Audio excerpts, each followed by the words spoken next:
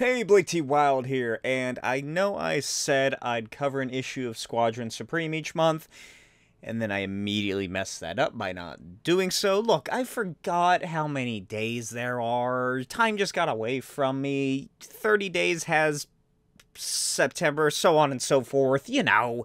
But here we are in May, and it's going to be a Ultimate Squadron sandwich, because don't forget, it is the year of the Ultimate, or the Ultimate year, or whatever I said, I proclaimed it will be, where I'm covering just a bunch of Ultimate Marvel comics in attempt to get through the whole Ultimate universe. And this month, it's gonna be nice Squadron Supreme buns on either side with two husky, slightly smelly, but taste surprisingly alright pieces of Ultimate Marvel Comics meat in the middle. Released in 1985, written by Mark Gruenwald with pencils by Bob Hall, inks by John Beatty, and colors by Christy Scheel. This is Squadron Supreme 3: Showdown.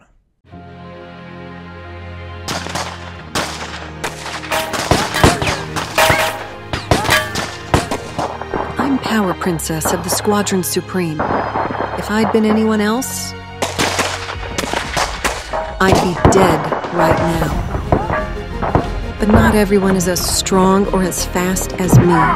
But everyone deserves to be free from the fears of guns and other lethal weapons as I am. That's why the Squadron Supreme, in conjunction with the new political administration, has been hard at work finding ways to make the world a safer place. Already, we have begun a program that by December will replace all guns and armaments used by the U.S. military and the nation's law enforcement agencies with non-lethal substitutes. But that alone is not enough. We need your cooperation to help America kick the gun habit. That's a wrap. Great job, Power Princess. Everyone on set relaxes, and as Zarda, aka Power Princess, leans over to help one of the stuntmen playing a soldier from the ground, the scumbag that is Dr. Spectrum takes a look at her and thinks to himself that Zarda has been taking herself a bit too seriously recently. Then he uses his power prism to control a beam of focused light across the room, tearing her outfit straps, causing her to flash everyone that's in front of her. Everyone in the studio stands in awkward silence as Doc Spectrum is like, "Come on, that was hilarious." You know, he's one of those guys. Zarda marches over, lifts him up with one of her Amazonian hands. Oh, to be hoisted aloft single-handedly by a tall, muscular woman. Anyway, she says that while she and her fellow utopians were taught that the body is a temple of the soul and modesty was something unnatural, she clearly understands that Spectrum's actions were meant to publicly ridicule her, so she rips off his dumb cape and drapes it over herself as she says that he will one day regret his irresponsibility. Then she enters the broadcast room and meets the new president, President Jules Gardner, an amalgamation, clearly from the name, of Julius Schwartz and Gardner Fox, two huge names in DC comics and comic history, really the kind of almost architects of the Silver Age in a way. And he mostly does resemble Gardner Fox, and just really hammers home the fact how much of a Justice League DC fan Mark Gruenwald was. The president tells her that he's still uncertain of how the disarmament program will play out, what with the right to bear arms in the Constitution and the chaos of the previous administration, and he asks if she thinks it'll actually help stem lawlessness. And Zarda explains that people are the ones who kill, not guns. But the program will make it much harder for people to kill. And this is just phase 1 of their crime prevention program.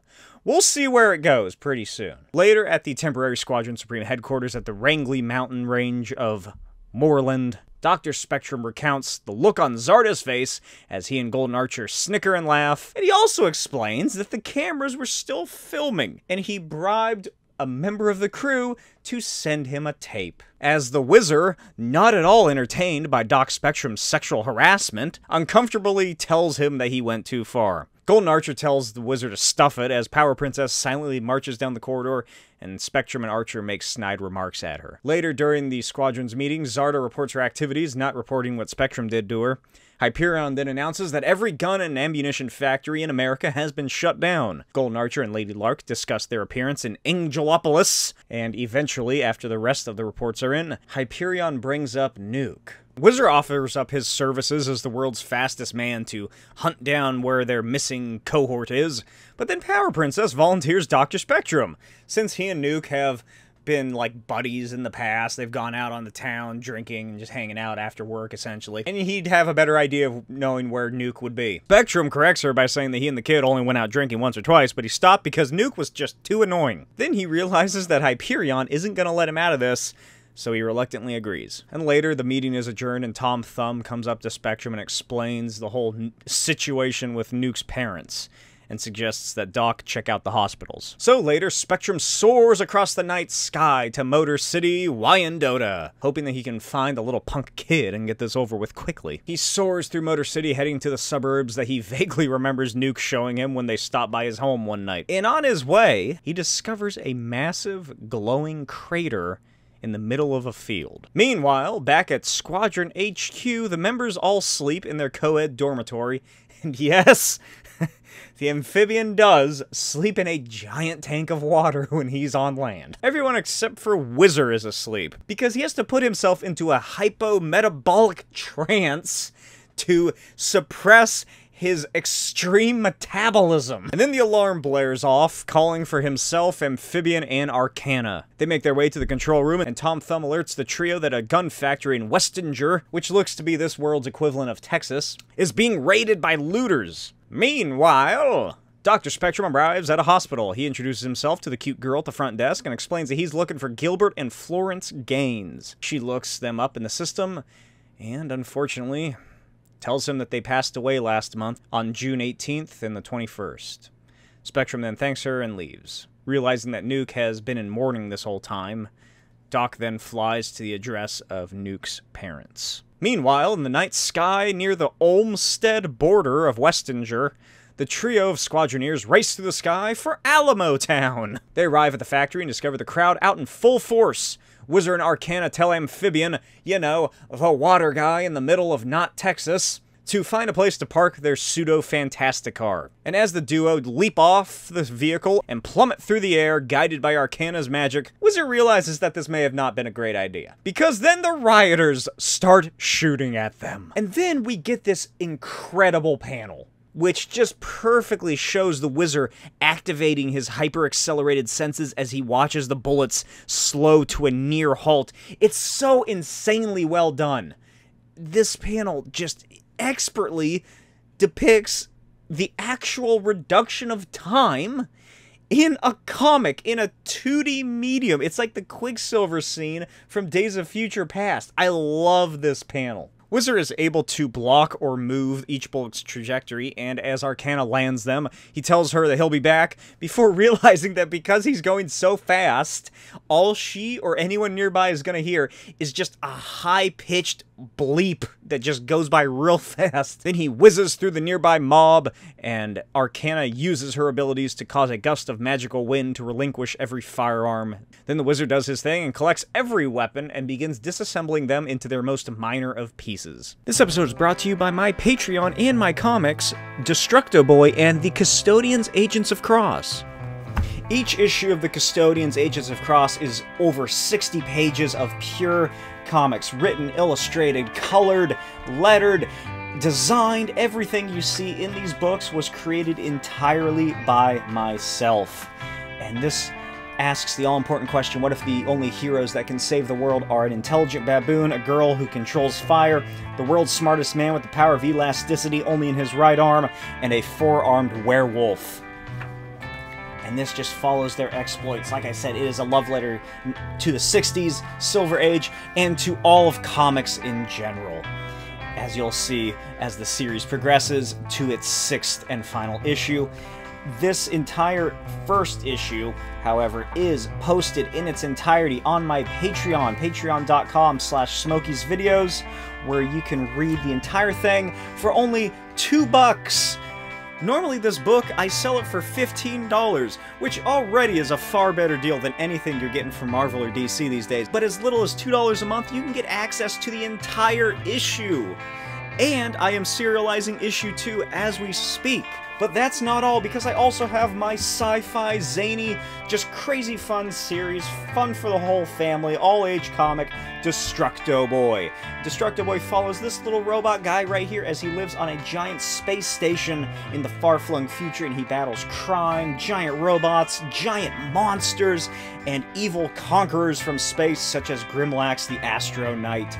Each of these issues just introduces as much zany sci-fi craziness as I could fit into these books. They're being serialized on my Patreon as I speak as well, and you can pick up all 5 issues on my Etsy shop, blaketwild.etsy.com. Back outside of Motor City, Spectrum meets Nuke's younger brother, Scotty, who was left in a neighbor's care after his parents were taken to the hospital. Scotty has the time of his life as he fawns over meeting a real member of the Squadron Supreme, and as he explains that while he does have a complete set of Squadron action figures, he has 2 Dr. Spectrum action figures, because he is his favorite. Oh, Scotty, if only you knew. This is like the boys before the boys. Spectrum then tells him that he's looking for his brother Nuke, and Scotty says that he may have an idea of where his older brother Al is, but he wants to fly with Dr. Spectrum to look for him.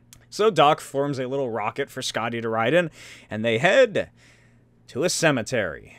And Scotty confusingly makes his way through the dark cemetery, which the coloring on this is not the best. It really just, I can't remember what it looks like in the original issue, if it's properly colored like a night's scene or not. I don't think it is, but this, like, sort of digital upgraded recoloring, it looks like it's the middle of the goddamn day. It's supposed to be in the middle of the night. Anyway, Scotty confusingly makes his way through the dark cemetery until they spot Nuke, sitting before the Gaines plot. And this rendition of Nuke in this one panel looks so much like 90s, 2000s Frank Miller. I love it. And this was 1984. This was like right when Miller would be doing Ronin.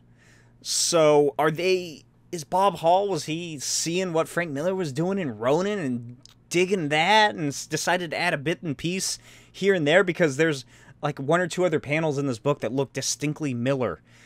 But I love this because it just looks so much like that late sort of period Frank Miller that I unironically love.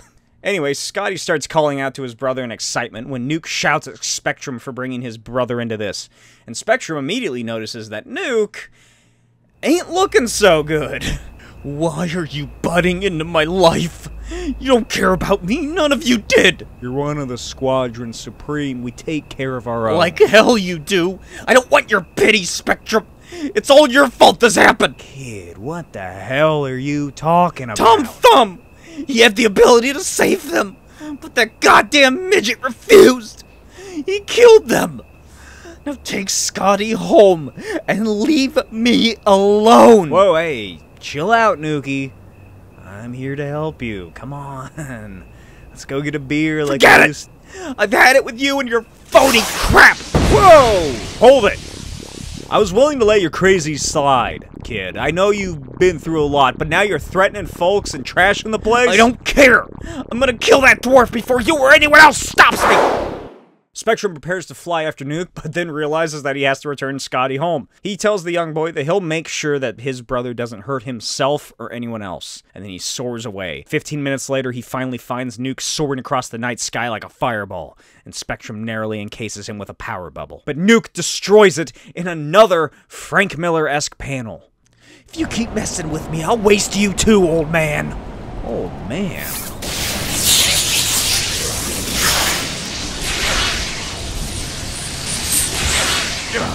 What's the matter, Smack?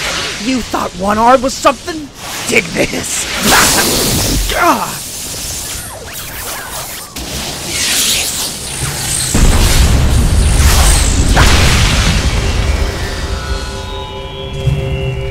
Stop fighting me, Nuke! Concentrate! Make the spear stick go on! Yeah! Yeah, I think I did it. I don't feel the force of his blasts anymore. He's trying to fake me out or something. Oh god, he's not faking, and if he is, he's doing a great job at it. Hell, is he even breathing? Did he burn up all the air inside the bubble? Nuke, no, come on. Come on, don't do this. Breathe. Breathe. Nuke, please, breathe. Wake up, kid. Come on. Come on, Albert. Come on. Hey, come on. Wake up. Oh, God. Oh, God. Oh, God. Oh, God. I killed him. I didn't mean that. Well, that's. Oh, what's the use? Who's ever gonna believe that this was actually an accident? Maybe if I just leave him somewhere. Tell the squadron I couldn't find him. God damn it, I never live with myself if I did that. I'm gonna have to own up to this. Oh, Christ. Later, Spectrum returns to find Hyperion, Zarda, and Tom. He places Nuke's body on their meeting table and wrenches out that he killed him. Spectrum falls to the ground, saying that he didn't mean it. But Nuke had truly gone off the deep end and was threatening to kill Tom and anyone else who tried to stop him. Zarda then embraces him and says that they know he didn't mean for this to be the outcome. And 2 days later, Spectrum arrives to find Scotty playing with his Squadron toys. Scotty says that he got a new action figure set to replace his old worn-out ones. And then Dr. Spectrum says that he needs to tell him something about his brother. And Scotty asks if he died fighting a supervillain. And Dr. Spectrum has to explain that Albert Gaines died fighting him, a fellow superhero, and Spectrum used too much force trying to stop him. Scotty says that his brother was acting all weird and probably had it coming and that he wasn't a very good superhero, but Spectrum says that Albert was a good hero. The end. Well, that was depressing. It's only going to get more so in a variety of ways as we continue the coverage of Squadron Supreme. Don't you worry, it's gonna get darker. There's a reason why people liken this to Watchmen, even though this came out just before Watchmen. It's... Oh, God, there's...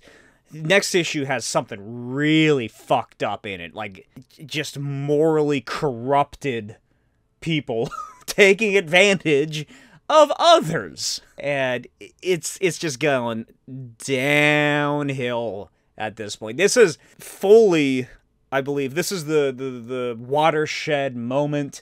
This is the event horizon, if you will, the point of no return for this cast of characters. At this point, this is the final time that they could have, you know, turned this whole story around in some way, or really done something within this past month that has occurred between issues 2 and 3. It happens immediately, as you can tell. Just within the first 3 months, they're already going down a path that they are not going to be able to come back from, and is going to lead to a lot of death and destruction and just ruination of lives. And it's, I said in the first video, I said in the second video, I've said it in a bunch of other videos, it is without a doubt my favorite comic series ever published by Marvel Comics. I think it's the best Marvel story there's ever been. I absolutely love Mark Grunwald. I love Bob Hall, the artist of this book. I love Christy Shield, the colors. Everything about this is just perfect. And again, it's another subversion of sort of those classical superhero ideas taken to a real-life sort of standard and thought process, that of the classic superhero punch-up issue. It happens in just about every DC or Marvel comic from this time and from the 60s and onward, and even now we still get them for some reason. Wow, look at that misunderstanding between these two superheroes. This one is what happens when real-life people, one of whom is just emotionally distressed and not being taken care of mentally, and is going through mental distress, is going up against someone who they see as... It's almost like Nuke very much has like a mental break. There you go. Mental breakdown between these issues in the past month since his parents died, and it exacerbated by the fact that it is his fault because he exudes nuclear energy and they died of cancer. So that just toppled on everything, and now, as you can see, he starts thinking of the Squadron. Like, he gets super paranoid too. He Spectrum, in his like inner thoughts, he says like, Jesus Christ, he looks like he hasn't like bathed in 3 weeks, and he hasn't eaten in double that time. He's like not taking care of himself. He's just fucking probably sitting at the cemetery all night and day until he just passes out from exhaustion. And he thinks that the Squadron are now against him because they are, you know, supporting Tom Thumb in a way. So obviously they have some sort of conspiracy theory going on to protect him from Nuke, who knows the truth that Tom is the reason that his parents died, not him. Tom could have saved his parents if he wanted to, but he refused because he hates Nuke. You know, it's kind of like Gollum, by the way I'm speaking about it. And then you get Dr. Spectrum, who is, as we've seen in previous 2 issues, someone who just really does not take the superheroics seriously.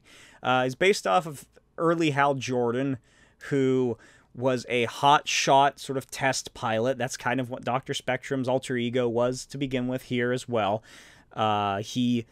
The first thing he does, pretty much, after they defeat the Overmind is go back to his trailer that he lives in and ring up a booty call using his power prism to fucking give the phone power after the blackouts that the country was experiencing. So he's not someone who, Zarda says it expertly enough, is that he has an immaturity and a uncaring view of the world, and it's just he has a very selfish view of what it means to be a superhero. And he even, when he's going to find Nuke, he's like, God damn it, how do I get this done quick enough to where I can go play some poker?